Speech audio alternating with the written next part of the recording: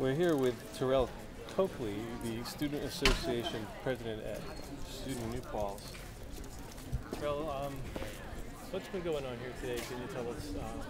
Well, right now, NYSO organized New York Students Rising, which is a state collective of students that are against budget cuts, organized this event to pretty much raise awareness about what the budget is happening and how it's affecting students over a statewide field.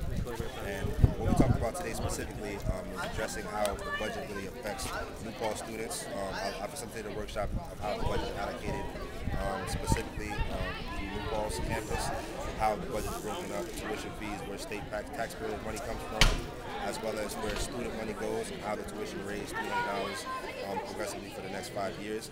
Also, I wanted to build community and get students involved and understand that they have a voice and that they can get involved in the student government to let them know that they can be the change they want to see.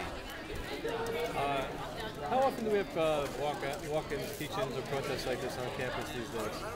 Well, this is not something that you want to do frequently because you don't want students to actually leave their classes, because the point of us being here as students is for us to facilitate and go to class. So last semester we had a walkout where we got at least 2,000 people to fill the sub-NPR. And we had several workshops going on at one time. This year, because it was so sudden, because it was a statewide thing, like we got a smaller turnout, but it's still on a larger scale because it's happening at several schools. So we usually do stuff like this at least one time a semester, but we're trying to get it more progressive so that we can keep things going.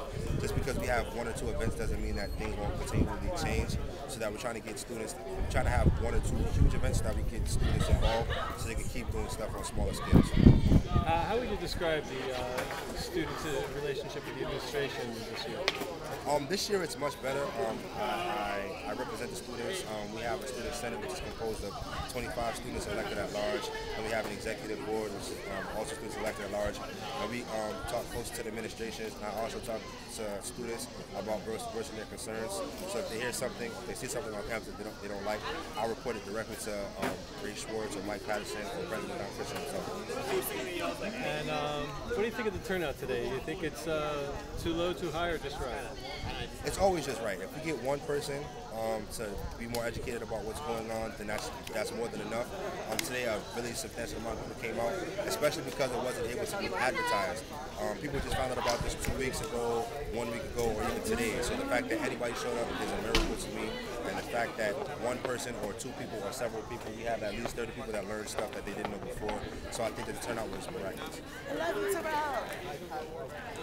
Okay, and tell us a little bit about what you're studying here, what your class rank is on the freshman team. Right now I'm a senior. This is my 5th year. I'm studying graphic design and Black Studies double major. No minor. Yeah, that's awesome. Love Black Studies. It's the best thing ever. And where are you from? I'm from Brooklyn, New York.